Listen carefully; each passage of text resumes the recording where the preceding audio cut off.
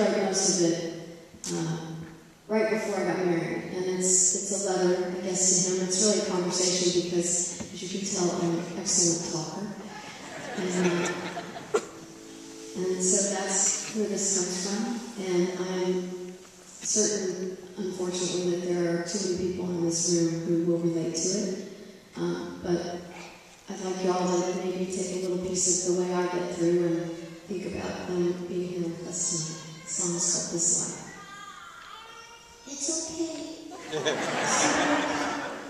I promise I'll try real hard not to cry. I'll be right back. Just reporting in, catching you up on how I've been. It's 365.